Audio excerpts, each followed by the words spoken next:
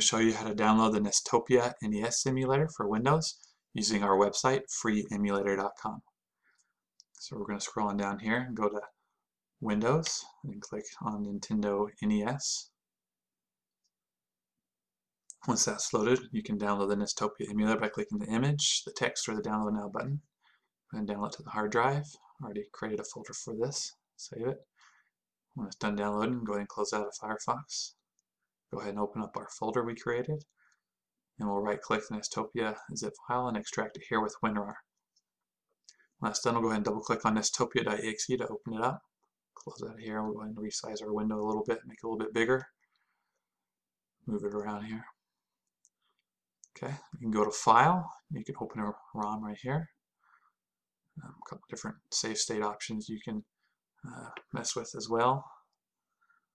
Machine, you can set your input. You can even use a power glove if you have one that you can connect to it. Net play, you can use it to configure your online play. You can view screen size, change it, show your status bar, go to options, and your video options. You can set the mode to whatever resolution you want. I'm just going to leave it at default for now. Filter, I like to set filter. I'll go ahead and use this bottom one here.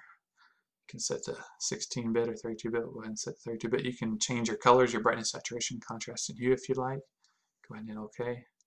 Go back to options. Go to sound.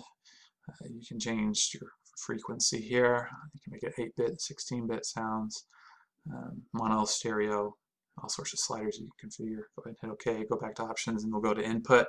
Here's where you can set whether you're going to use your keyboard to control it as your controller, or you can use a gamepad. I like to use an Xbox 360 controller myself. But yeah, you can set all the buttons, turbos, and everything. Hit OK there. Now you're ready to go ahead and open a ROM by clicking File, Open, and then you're good to go from there. One thing real quick about freeemulator.com, we do not host any ROMs, we only host emulators.